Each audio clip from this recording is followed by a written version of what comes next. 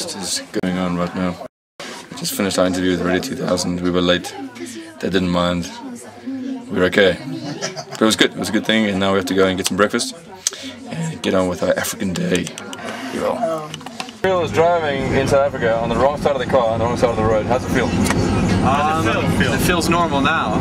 That's me when I get back home and try to drive my truck on the correct side of the road. You actually manually turn your brain over. Yeah. Exactly. Well, we're all pretty impressed, man.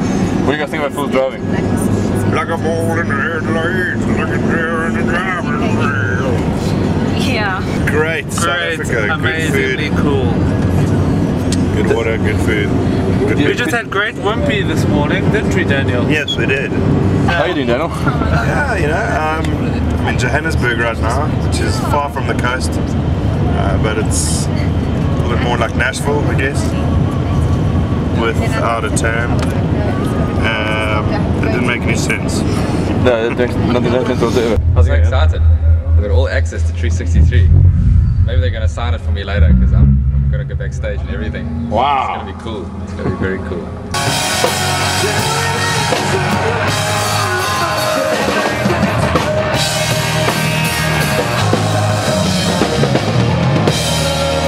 This is the venue in Port Elizabeth.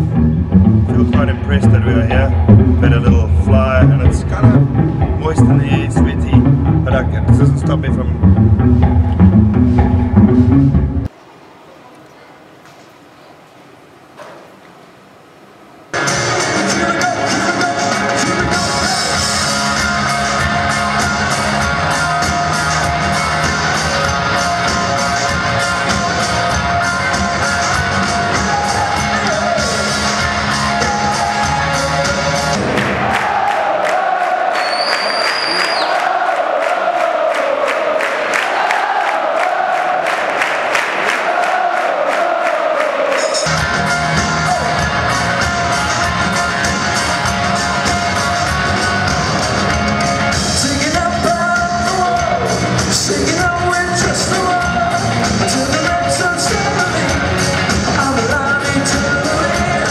Last ever tour, we're in the very swanky Swiss Sandton Convention Center in Sandton, Johannesburg, and it's good to be here. Last show of the tour, feeling kind of sad if it's going to end.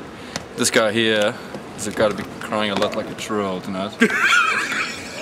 It's his last one. It's gone cool, and here's to a good night. Podcast.